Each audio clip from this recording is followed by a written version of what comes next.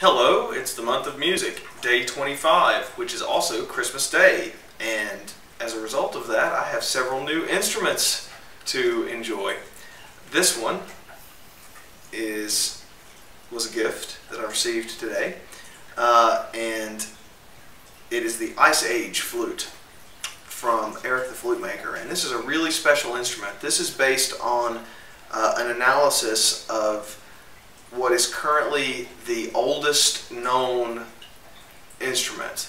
musical instrument that was created by human hands. It was originally carved out of a vulture bone 35,000 years ago, possibly 40,000.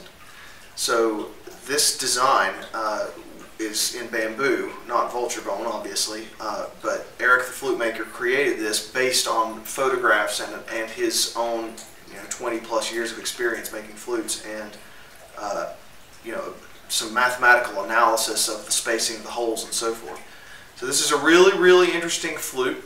I'm going to play a little piece I put together on it and for you tonight, and it's a pretty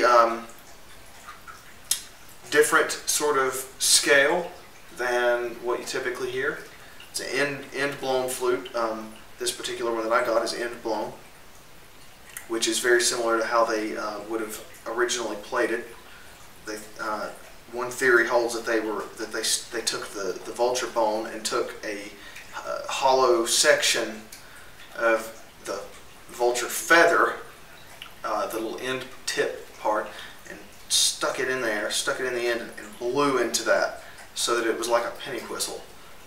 But that is not something, obviously, that is super convenient to do now, and really wouldn't work with this design. So end blown is about as close as I'm going to get to that original way that this would have been played. So, as you listen to this, just imagine that what you're hearing is something that could theoretically have been, the type of tune that you would hear around the fire in a cave in Germany. What's today Germany? 35,000 years ago, which is pretty incredible. So I am very happy to own this flute, and I hope that you'll enjoy hearing what I've put together on it.